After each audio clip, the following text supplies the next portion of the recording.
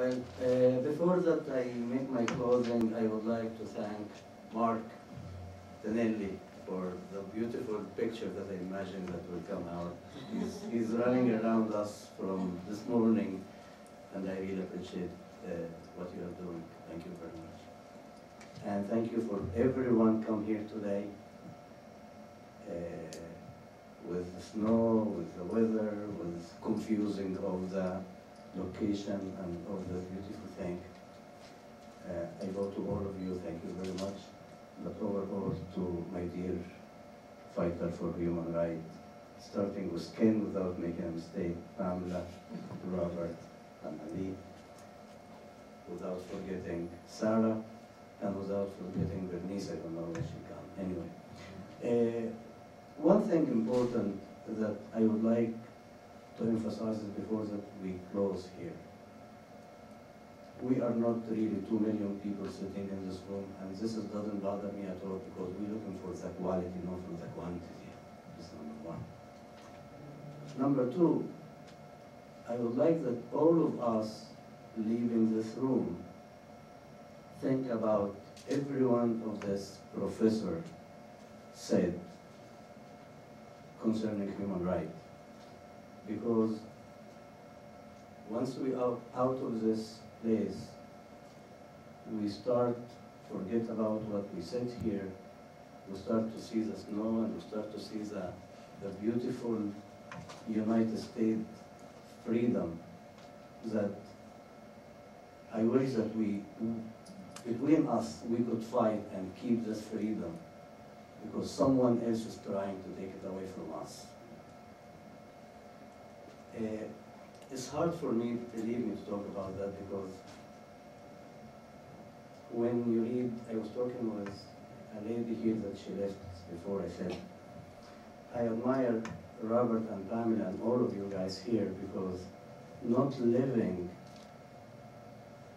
in the area that these people suffering,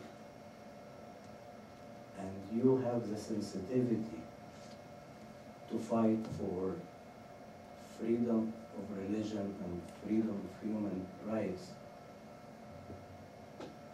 It is different than me because I know what's going on. I read the language, and I could feel what's happening there. And sitting here with this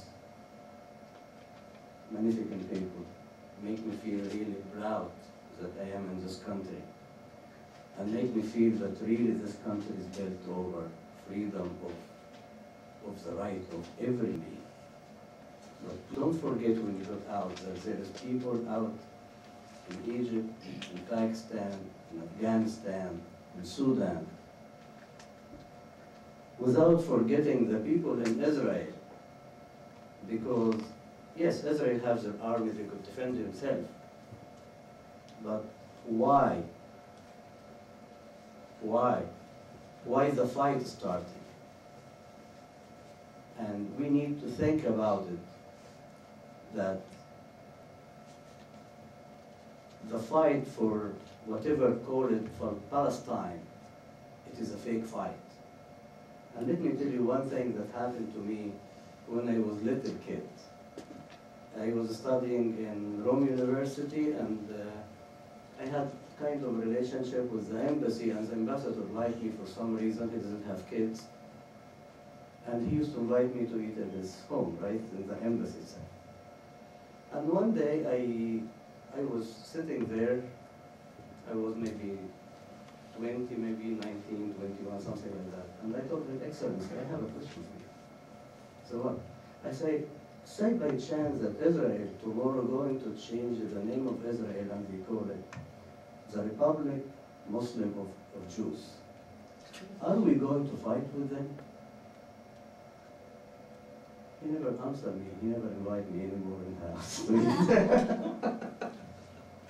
So, I mean, it is all fake story, and it is all just supremacies that a lot of us think that it is 1400 years ago and is not really today. It is today. I don't have, I mean, I agree with, I think Robert said before, I don't really care if they or Pamela said before, either believe in stone or they believe in bottle of water. Everybody has the right to believe in whatever he wants to believe. The important thing that I don't accept is that somebody come to my home with a pistol or with a gun and tell me that I have to change my religion. Or I have to follow another religion. It's my problem. If I want to believe in God, I believe in God. If I want not to believe in God, it's my problem. So, I thank everyone come here, and I am really honored with your presence, with your teaching, because I am following both of you guys overall. And at least, you know, they have the right English word for me now. So I could help him in Arabic and they teach me in English. So we can really make a wonderful combination here. I count in your help. We need you. All the Copts need you, and not only the Copts. The Christian out around there in the world that they're suffering for supremacy. We need to take advantage of this day for human rights.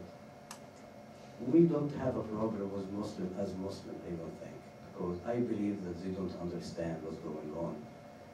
And I could say it's the same thing for me. I was born a Christian. If somebody comes to tell me that anything about my Christianity, I will not accept it because my father, my grandfather, my great-grandfather. So the problem is they need to understand that 1400 years of sword coming in and screaming Allahu Akbar is over.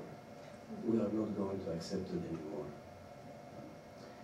Because I believe that living in the 21st century, the first thing that we have to think about it is our freedom for us, for our kids, and for our grandkids. Thank you very much for coming here.